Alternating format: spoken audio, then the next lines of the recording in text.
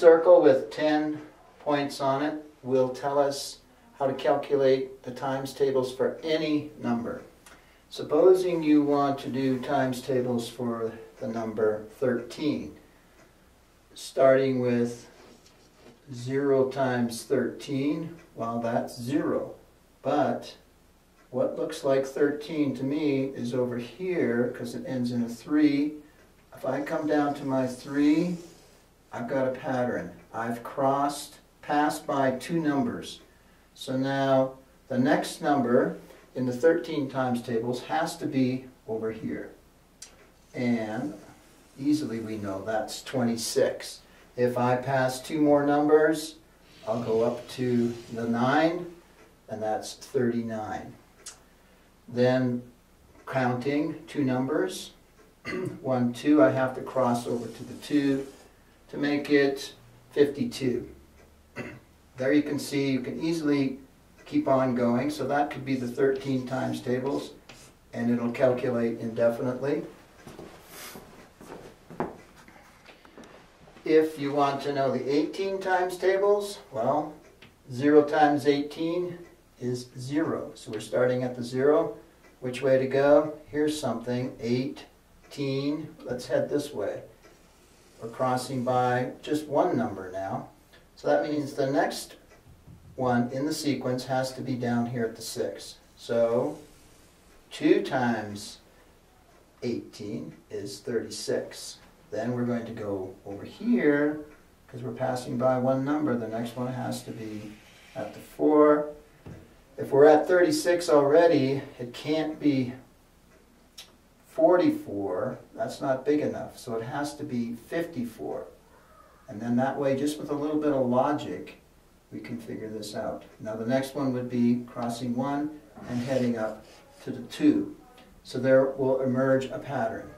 Up around here and back up to the 0. So that would give us at least the 18 times tables. This is another way of showing times tables. There's 12 lines here, and it goes like this for the times tables. This is 1, 2, 3, 4, 5, 6, 7, 8, 9, and down here is 10, 11, 12 times. The mind 13, 14. Thank you. The mind generally takes pictures in 3. So these 3 go together, these 3, and then down here are these bottom 3. And down here is what we call the root cellar, where the root of the number lives. So what we do with the students is we practice by saying, well, 1 7 is 7, 14 is 2 7s, 21 is 3 7s. And down in the root, for all these different houses that we draw, we put the number times itself. So that's 49. Now, the trick is with the children and anyone learning this, including adults, you have to memorize and catch this picture. So what we do with the students in class, after we've shown this a few times, then we say, randomly pick out these numbers. And generally it's better if you save the 4 times and the 7 times till the end of the exercise.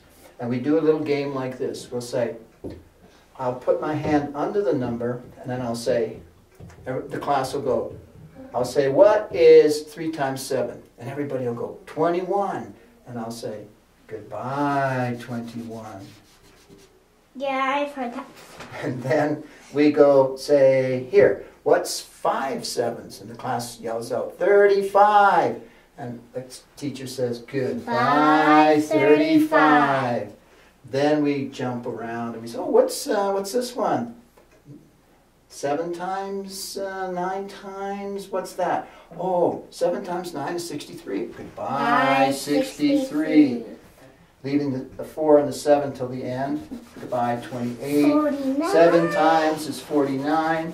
Then, how to make this exciting for the students, after they've reviewed this a few days, then you do this game where you say, I'm going to try to beat you and get the number down there before you can call it out. And it's one of the times you can really let them call out numbers. So I'll go like this and I'll pretend I'm putting it here, and then I'll go, and they'll all go, 14. And as you can see, if you go through the whole thing like this a few times, they'll